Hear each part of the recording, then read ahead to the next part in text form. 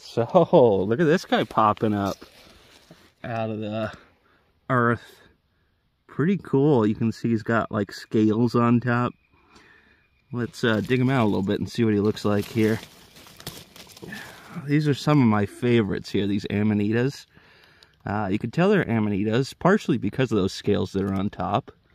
But they grow out of this little sac here at the bottom, so you got to get the whole thing. And this is a pretty good little specimen here. So you can see that it was entirely enclosed in that. And these little scales that are on top here are actually part of that sac. So when it breaks out further, it'll spread out and those little spots will spread out.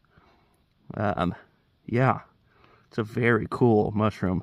Now it's in the Amanita family, but it's very hard without seeing some sort of coloring on top. It looks like it's a little orange, but to tell which variety it is.